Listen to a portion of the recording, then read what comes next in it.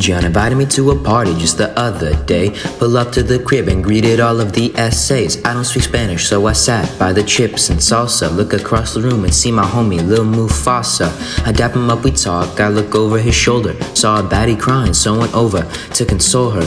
I said, "Excuse me, ma'am, I'm sorry to trouble you, but my name is Josh Chambers and I only take W's." She was the baddest girl I'd ever seen. She knew my dick was the biggest there had ever been. I ain't even know this bitch's name. She kept hitting on me like I was a Nickhead's vape.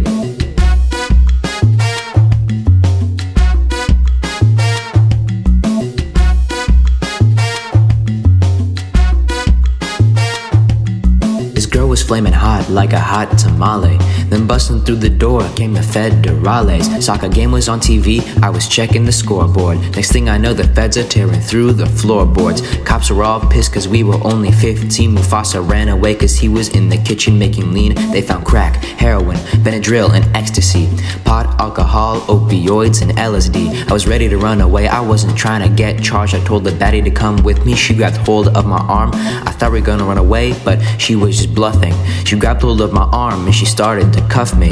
She took off a mask, she was an undercover cop. Turns out she was a dude, had 2 balls and a cock. That's when it all hit me, I felt like such a loner. Cause earlier this dude was feeling up on my boner.